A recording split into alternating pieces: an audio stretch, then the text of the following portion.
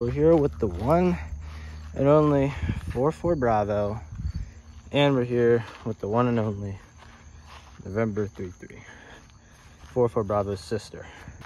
All right, so today I got a handsaw and we're gonna cut down the tree. We're gonna clean up the environment a little bit for 44 Bravo's sister. And this plane was airworthy not that long ago as well. All right, I might take this off because that's cool. But I need to come back with this door.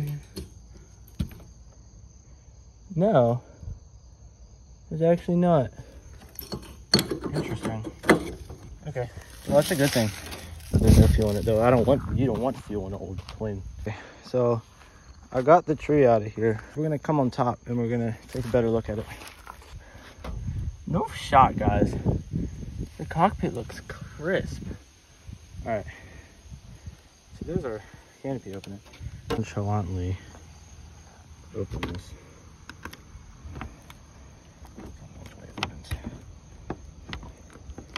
Man, is there a key? No. Alright, so we got the Navion open here. No keys. Fuck. Old transponder. What is that? Oh, it's the old radio. No shot. Open. There's a hat back there. There's like hats. No. Is this the instruction manual in the way? Sport Aviation. July 1988. Wow. So this is to move the plane. It smells. Throttle. It's like an aftermarket. In here, but look guys, it's the old like comms in here, I'm pretty sure. Okay, that's really fucking cool. This is worth it.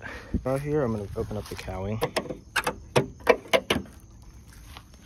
I'm gonna regret this. It's not looking good in here. I'm not an airplane mechanic. I mean, I know some things, but I'm not. They rigged something up in here because whole thing that's rigged. Yeah, but I mean, like, take all this out of perspective here. It's not bad. Oh, 44 Bravo. Hello. Oh no, I can already see, dude. There's already like fucking.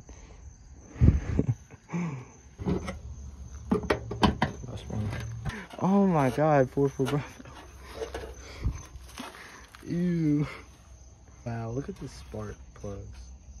Fucking rusted, moldy as valve covers.